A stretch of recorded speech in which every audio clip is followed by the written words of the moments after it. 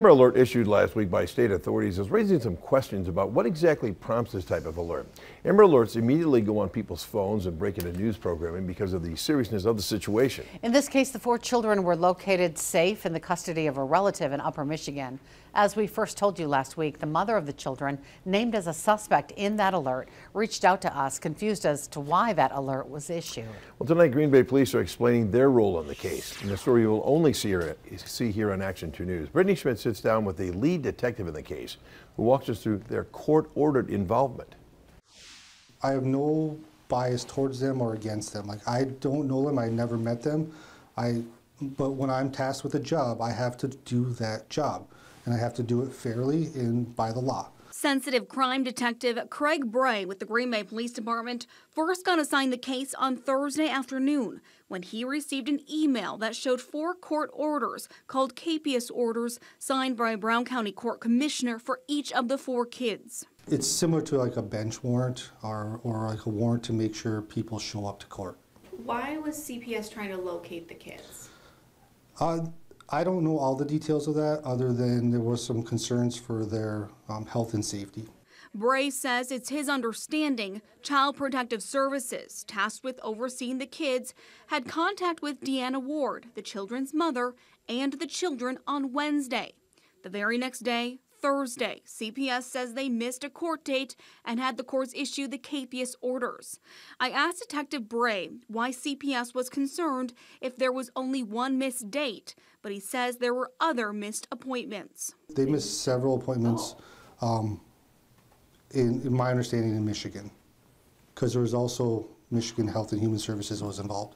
Before you guys got involved, what did CPS do to try to locate them? I'm not sure what steps CPS took. I was able to communicate with CPS a little bit that night, but it was in the later hours. They don't operate like a police department where they, are staffed all 24 hours a day, 7 days a week. But they were able to provide me with the information that we needed at that point to continue with our investigation. Bray says he started texting both parents, Deanna and Juwan, on Thursday, asking them where the kids were. She would say stuff like, well, I will see if I can find the kids. They're with my mom. That's about all she would really say. And then at one point she had informed us that the children were possibly out of, not either in Wisconsin or Michigan, but other locations across the country.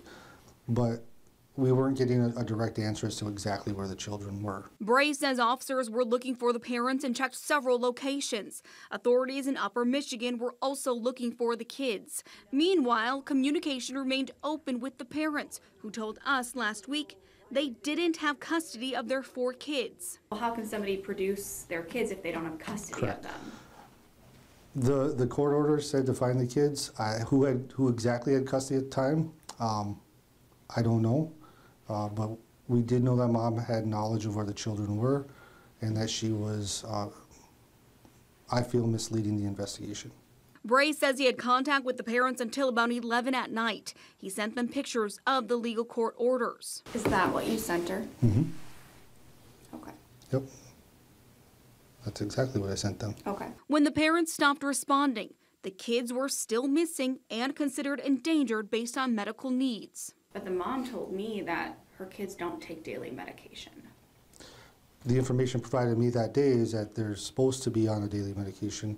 Now, what that medication is, I have no idea, and what it's for, I have no idea. An Amber Alert was issued by the DOJ's Division of Criminal Investigation around 2 a.m. They are the ones who make the call in issuing an alert. DCI agents and the FBI responded. The children's parents were found, interviewed, and the children were found safe in Upper Michigan with a relative and taken into custody. I understand mom is upset, and we get that. But I was clearly communicating with her and Dewan, and all we asked for was cooperation. I was not trying to, take her children without her knowledge, or I was very open and honest that the capias was issued. To date, charges have not been filed against the parents. I'm Brittany Schmidt for Action 2 News.